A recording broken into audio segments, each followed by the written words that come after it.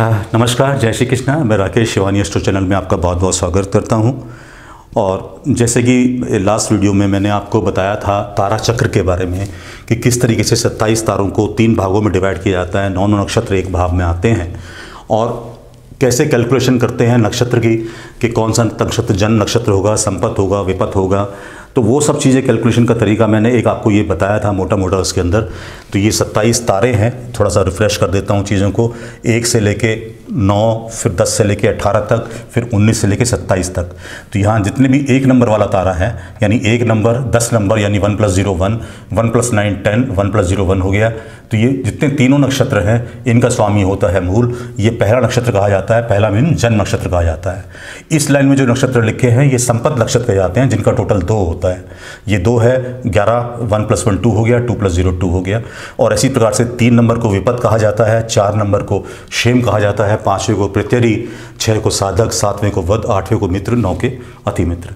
और इसके पीछे मैंने आपको ये भी बताया कि मेनली 3, 5 और 7 नंबर नक्षत्र जो हैं, 3 नंबर जैसा कि नाम है विपत यानी विपत्ति, ऑब्स्टेकल पैदा करने वाला। तो अगर कैलकुलेशन में ये नक्षत्र आता है तो इट मीन्स कि आपकी दशा में या फिर गोचर में या आपके मुहूर्त में कोई विपत्ति है। तो ये ध्यान रखना होता है कम से कम किसी भी चीज़ में। यानी मैं आपको इनका यूज़ बताऊंगा कि इनका यूज़ गोचर में क्या है, दशा में क्या है और आपका मुहूर्त में क्या है। ये बहुत अच्छे से इस्तेमाल होते हैं कैलकुलेट करने में। इनका इस्तेमाल जरूर करना चाहिए किसी ग्रह गोचर देखते वक्त, दशा देखते वक्त और मुहूर्त देखते वक्त। इनका भी इस्तेमाल करना चाहिए। इनके रिजल्ट के हिसाब से भी अच्छे होते हैं। मान लिया कि गोचर का रिजल्ट आप देख रहे हैं और चंद्रमा के हिसाब से आपका गोचर शुभ आता है तो शुभ रिजल्ट आप बोलेंगे। चंद्र राशि के हिसाब से गोचर शुभ आता है तो आप बोलेंगे शुभ रिजल्ट होंगे इसके। अष्टक वर्ग में शुभ बिंदु हैं तो आप बोलेंगे कि हाँ, अष्टक वर्ग में भी उस राशि में 4 से अधिक बिंदु हैं तो गोचर शुभ होगा। लेकिन अगर तारा चक्र में वो 3, 5, 7 आ गया गोचर में तो उसके अच्छे रिजल्ट्स कुछ कम हो जाते हैं। तो अगर लेकिन तीनों चीज़ें, आपका अष्टक वर्ग भी, आपका तारा चक्र भी, और ये अगर तीनों ही चीज़ें आपकी क्राइटेरिया को फुलफिल करेंगी कि आपका गोचर अच्छा है तो गोचर वास्तव में बहुत अच्छा होगा। अब कैसे इनका इस्तेमाल गोचर में, दशा में और मुहूर्त में करते हैं वो मैं आपको सिंपल बताना चाहता हूँ। इसके बारे में मैंने आपको पहले बता ही दिया था कि जन्म नक्षत्र जो होता है, जितना काम करेंगे, जितने एफर्ट्स करेंगे उसके हिसाब से आपको रिजल्ट मिलेगा। संपत्ति होता है, संपत्ति मिलेगी आपको, धन प्रोफेशन में लाभ होगा आपको, आपका यश बढ़ेगा, आपकी उन्नति होगी। यहाँ विपत्तियों का सामना आपको करना पड़ेगा, ऑब्स्टेकल्स आएंगी। क्षेम में मतलब आपकी कुशल क्षेम रहेगा, आपका अच्छा रहेगा ये रिजल्ट। इसमें भी आपको धन धान्य या जो भी आपका यश है वो बढ़ेगा। 5वां प्रत्यरी होता है, ये नक्षत्र भी अच्छा नहीं होता। इस नक्षत्र में आने पर भी गलत रिजल्ट मिलते हैं, नेगेटिव रिजल्ट मिलते हैं। 6वां साधक होता है, इस नक्षत्र में अगर आप जरा सा भी काम करेंगे तो आपको अचीवमेंट मिलेगी। 7वां नक्षत्र वध होता है। इस 7वें नक्षत्र की दशा में आप लाइफ ऑफ, मैंने बताया, चाहे वो एंड ऑफ लाइफ हो या एंड ऑफ एक्टिविटी हो इन ए नेगेटिव सेंस, मतलब प्रोजेक्ट कोई आपने लिया अपने हाथ में, वो कंप्लीट नहीं हुआ, वो फेल हो गया, तो इस तरह की चीज़ें आपके वध नक्षत्र में आती हैं। फिर ये मित्र हुआ, ये अति मित्र हुआ। अब गोचर में, दशा में और मुहूर्त में इनका कैसे इस्तेमाल करते हैं वो मैं आपको बताना चाहता हूँ। देखिए, कुंडली के अंदर मैक्सिमम आप जानते ही हैं कि गोचर में आप जो मेन ग्रह आप देखते हैं वो कौन कौन से देखते हैं। जो स्लो ग्रह होते हैं बेसिकली आपका, आप शनि देखते हैं, आप बृहस्पति को देखते हैं, ये तो आप 2 ग्रह तो देखते ही देखते हैं। आप राहु को देखते हैं, इनका गोचर तो आप देखते हैं। उसके अलावा आप महादशानाथ जो है आपका, जिसकी दशा चल रही है उसका गोचर देखते हैं। अंतरदशानाथ जिसकी दशा चल रही है, अंतरदशा, उसका गोचर देखते हैं। तो ये गोचर आप चेक करते हैं। अब मान लीजिए कि आपका कुंडली है, किसी भी जातक की कुंडली है और उसका जन्म नक्षत्र है से अश्वनी। आपका जन्म नक्षत्र मान लिया, या उसको थोड़ा आगे लीजिए, जन्म नक्षत्र मान लिया आपका कृतिका है। आपका ये जन्म नक्षत्र हुआ कृतिका, और हम देख रहे हैं कुंडली में शनि का गोचर। और शनि अगर आपका शतभिषा में आ जाए, शनि अगर शतभिषा में हो, इस नक्षत्र में हो, तो देखिए कि आपके जन्म नक्षत्र से कितना दूर हुआ। आपका जन्म नक्षत्र है कृतिका, जो आपकी कुंडली के हिसाब से है, जिसमें चंद्र, जब आप पैदा हुए तो चंद्र किस नक्षत्र में था, वो आपका जन्म नक्षत्र हो गया, कृतिका हो गया। और शनि का हम गोचर देख रहे हैं। शनि आज अगर शतभिषा में है तो वो आपके नक्षत्र से कितनी दूरी पर है, तो काउंट कर लेते हैं। कृतिका से काउंट करिए आप, 1 2 3 4 5 6 7 8, 9, 10, 11, 12, 13, 14, 15, 16, 17, 18, 19, 20, 21, 22 नंबर, यानी कि 22 डिस्टेंस पे है, 22वां नक्षत्र है। अब 22 को, क्योंकि हमने कहा कि हमारे 9 से ज़्यादा नक्षत्र नहीं होते, 1 से लेकर 9 तक होते हैं, तो इसको 9 से डिवाइड कर देते हैं। तो 9 से डिवाइड करा तो हमारा बैलेंस बचा 4। तो 4 अगर बैलेंस बचा तो इसका मतलब ये हुआ कि आपका शेम तारा हुआ, शेम तारा, यानी आपका गोचर शनि जो है वो शेम तारा में गोचर कर रहा है आपका।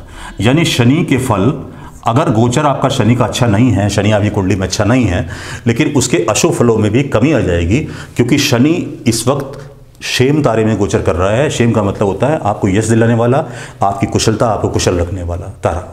और शनि अगर कुंडली में आपके अच्छा है और गोचर में भी अच्छा है, अष्टक वर्ग में भी अच्छा है, और साथ में शेम तारे में हो गया, तो समझिए बस वारे न्यारे हो गए सब चीज़ों के। तो इस तरीके से हम लोग गोचर में इसको देखते हैं। अब जैसे एक एग्जाम्पल और लीजिए कि जैसे बृहस्पति का गोचर हम लोगों ने देखना है। बृहस्पति आपका जन्म नक्षत्र मान लिया, यहाँ तो हमने कृतिका लिया था, सपोज कीजिए आपका जन्म नक्षत्र है मघा और बृहस्पति हमारा गोचर में है अनुराधा में। बृहस्पति हमारा गोचर में दिख रहे हैं वो अनुराधा में है, तो बृहस्पति से अनुराधा तक काउंट कीजिए, अनुराधा तक बृहस्पति, मघा से अनुराधा तक काउंट कीजिए, तो मघा 1, 2, 3, 4, 5, 6, 7, 8, यानी टोटल नंबर आया 8।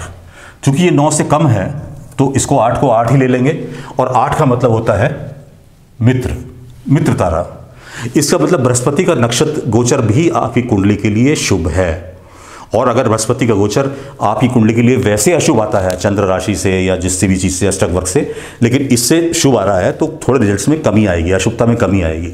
और अगर उनसे भी अच्छा रिजल्ट है और इससे भी अच्छा मिल रहा है तो रिजल्ट के बहुत बढ़िया रिजल्ट आपका हो जाएगा। तो इस तरीके से इसका हम गोचर में इस्तेमाल करते हैं। अब इसका इस्तेमाल हम दशा में कैसे करते हैं वो मैं आपको बताना चाहता हूँ कि दशा में कैसे इस्तेमाल करते हैं इसका। दशा मान लिया आपकी महादशा, सपोज कीजिए किसी ग्रह की महादशा आपकी चल रही है, सपोज करो आपकी शुक्र की महादशा चल रही है, किसी भी समय जब आपकी कोई दशा चल रही है, शुक्र की महादशा है और आपकी शुक्र में बृहस्पति की आपकी अंतर्दशा है, तो ये दशा आपकी कैसी जाएगी। हालांकि इसको डिसाइड करने के पैरामीटर बहुत सारे हैं कि शुक्र आपकी कुंडली में किन भावों का स्वामी है, शुक्र आपकी कुंडली में मजबूत है या नहीं है, या बृहस्पति आपकी कुंडली में किन भावों का स्वामित्व प्राप्त है, बृहस्पति आपकी कुंडली में मजबूत है या नहीं है, उसके ऊपर तो ये डिपेंड करेगा ही करेगा। साथ में तारा चक्र पर भी डिपेंड करेगा कि तारा चक्र कौन सा है, कौन सा तारा प्राप्त होता है शुक्र बृहस्पति की महादशा और अंतर्दशा को। कैसे, इसमें आप देखिए शुक्र की जिसकी महादशा चल रही है वो कौन से नक्षत्र में है। तो पहले आपने महादशानाथ को चेक किया, मान लिया कि महादशानाथ आपका भरणी नक्षत्र में है, तो ये भरणी में हो गया। अंतर्दशा किसकी चल रही है, मान लिया बृहस्पति की, और बृहस्पति है आपका पूर्व फागुनी में, तो ये पूर्व फागुनी लिख लिया हम लोगों ने यहाँ पे, पूर्व फागुनी। तो बृहस्पति से, भरणी से पूर्व फागुनी कितनी दूर है, भरणी ये है 1, 2, 3, 4, 5, 6, 7, 8, 9 और 10 नंबर हो गया, यानी ये 10 नंबर दूर है। तो 10 का मैंने आपको बताया कि 10 अगर नंबर आता है आपका तो 9 से ज़्यादा आ गया तो 9 से डिवाइड करेंगे, तो 9 से डिवाइड करेंगे तो बैलेंस आएगा 1, यानी ये आपका जन्म तारा आ गया। कहने का मतलब ये है कि इस महादशा में अगर आप अच्छे काम करेंगे, एफर्ट्स करेंगे, तो आपको अच्छा रिजल्ट मिलेगा। तो अगर अष्टक वर्ग भी और अगर वैसे भावों के स्वामित्व के हिसाब से भी दशा अच्छी है तो तारा भी इसमें अच्छा आया है, काम करिए, मेहनत कीजिए, आपको बहुत अच्छा रिजल्ट मिलेगा। तो ये निकालने का तरीका है महादशानाथ और अंतर्दशानाथ का। फिर दोबारा से एक एग्जाम्पल मैं आपको समझाता हूँ। सपोज कीजिए कि आपकी दशा चल रही है, इसको दशा को चेंज कर देते हैं, इसको मैं मिटा देता हूँ यहाँ से ताकि आपको याद रहे। सपोज कीजिए कि आपकी आज की डेट में दशा चल रही है शनि की महादशा है और मंगल की अंतर्दशा है, मंगल की अंतर्दशा है।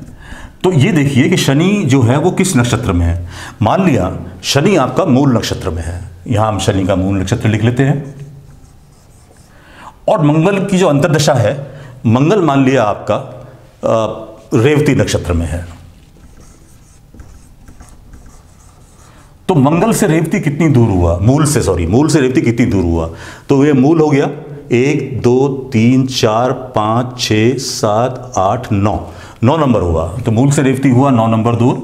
अब चूंकि 9 का 9 आया है तो ये आता है अति मित्र तारा। अति मित्र तारा, तो अति मित्र तारा जो हुआ इसका मतलब ये तारा अच्छा हुआ, यानी शनि में मंगल की दशा आपकी अच्छी जानी चाहिए, आपको रिजल्ट अच्छे मिलने चाहिए। लेकिन अगर शनि और मंगल के स्वामित्व के हिसाब से, भावों के स्वामित्व के हिसाब से, अष्टक वर्ग के पॉइंट्स के हिसाब से रिजल्ट अगर अच्छे नहीं मिल पा रहे हैं तो एटलीस्ट उन रिजल्ट्स में थोड़ी शुभता आ जाएगी, क्योंकि ये आपके अति मित्र तारा में दशा इसकी हो चल रही है। तो इस तरीके से हम लोग निकालते हैं कि दशा इस तारा चक्र के हिसाब से कि कैसे आपका चल रहा है।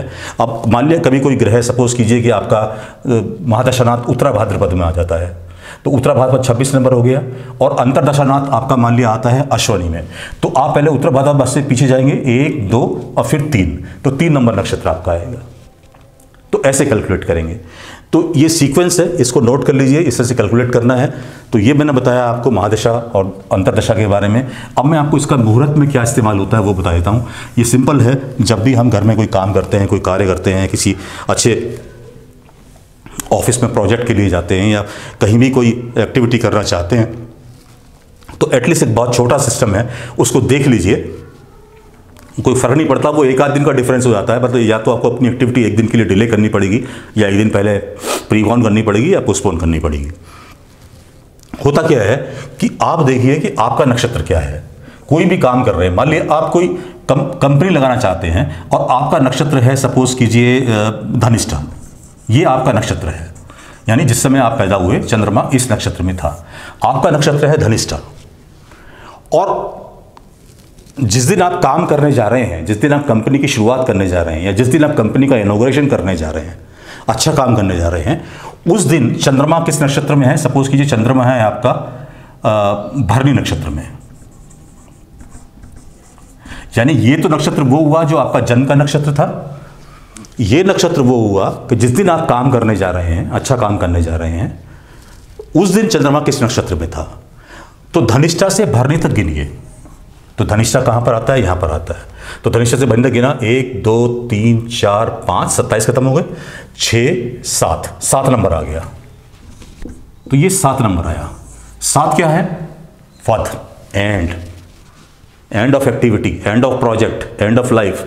ये नेगेटिव सेंस में, इसका मतलब ये है कि किसी भी हालत में उस दिन तो इनॉग्रेशन मत कीजिए, क्योंकि आपका जो जन्म नक्षत्र से जिस दिन आप काम करने जा रहे हैं उस दिन चंद्रमा 7वें नक्षत्र में है, तो उस दिन कोई काम नहीं आपको करना चाहिए, उस दिन वो काम को आपको अवॉइड करना चाहिए।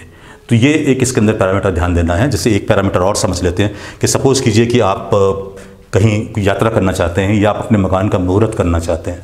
आप मकान का मुहूर्त करना चाहते हैं तो आप देखते हैं कि आपका नक्षत्र, मान लिया जन्म नक्षत्र आपका मघा है, और जिस दिन आप मकान का मुहूर्त करना चाहते हैं उस दिन नक्षत्र चंद्रमा किस नक्षत्र में है।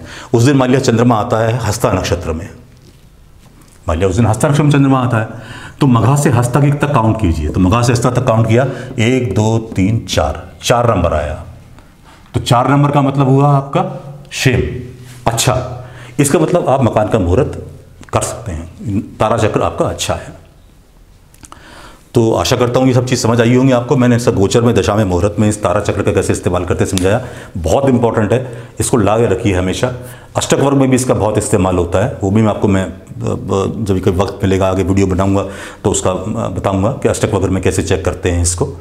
तो ये तारा चक्र आप ध्यान रखेंगे। 9 तारे, नक्षत्र को तो बल्कि आप कहीं लिख लीजिए, कि मैं तो कहता हूँ उसको रट लीजिए, रट लेंगे तो बहुत अच्छा रहेगा, क्योंकि नक्षत्रों को आपको रटना बहुत ज़रूरी है।